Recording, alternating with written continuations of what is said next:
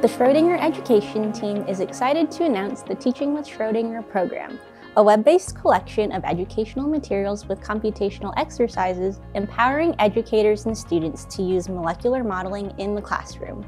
The goal is to make our industry-leading software more accessible to students through a web-based interface without the hassle of downloading software. Students log into a virtual workstation through a web browser to open up Maestro.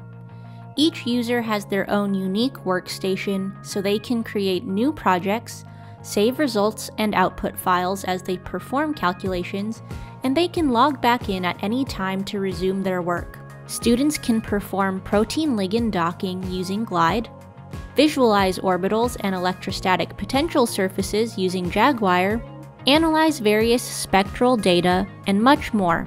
And so by having an actual 3D model which they can rotate by themselves in the computer, that is extremely helpful for them. Over 25 pre-configured lessons and worksheets have been curated to integrate Schrödinger software with course curricula for high school, undergraduate, and graduate science classes. All of our educational materials are available on our website. Select Course Materials to see all of our lessons in general chemistry, organic chemistry, biochemistry, and so much more.